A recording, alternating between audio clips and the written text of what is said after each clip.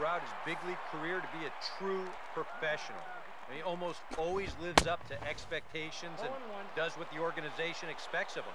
But that can be tough to find in a ball player sometimes. All right, lineups and first pitch are coming up next. Stay tuned for that right here on the show. Now the fastball is right by him as he swings and misses for the first out of the inning. And as a baseball fan, it's fun to watch this guy pitch. As a hitter, when he's bringing it at 102, that part's not so fun.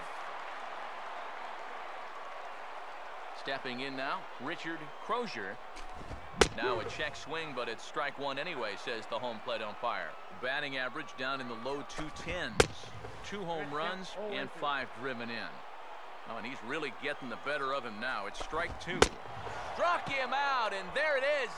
Strikeout number 5,000 in his brilliant career. And there it is. Career strikeout number 5,000.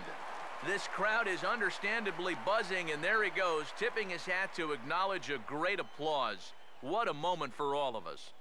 And I'm going to bet you that there are several teams out there whose entire pitching staff doesn't even come close to 5,000 strikeouts combined.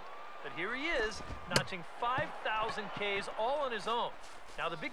And we'll have to leave it there as the play is made here to end the inning. 3 up, 3 down for Colorado. We've played an inning. No score. Woody Crump will dig in for the first time, and he'll do so right at the 300 mark for the year.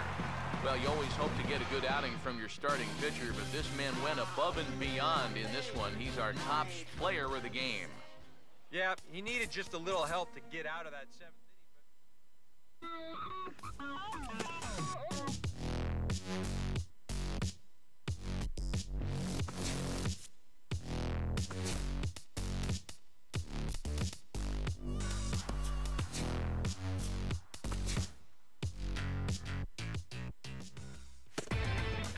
Inside the Show with Justin Allegri.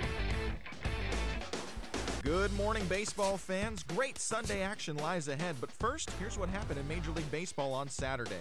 Starting out in the NL West, the Padres paid visit to the D-backs in the Valley of the Sun, and it was the Diamondbacks who came out on top, the final 6-4.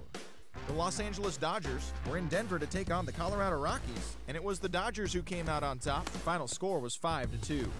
The Miami Marlins paid visit to AT&T Park to battle with the Giants, and it was the Giants who came away with the win.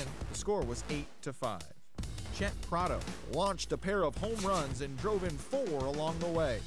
The Braves were in D.C. to take on the Nationals, and the Braves came away with the win. Final score was 6-2. Rafael Velasquez was a force at the plate, driving in 3 runs. The New York Mets took on the Phillies in the city of brotherly love, and it was the Phils who grabbed the victory. The score was 2-1. The Chicago Cubs were in Milwaukee to take on the Brewers, and it was the boys from North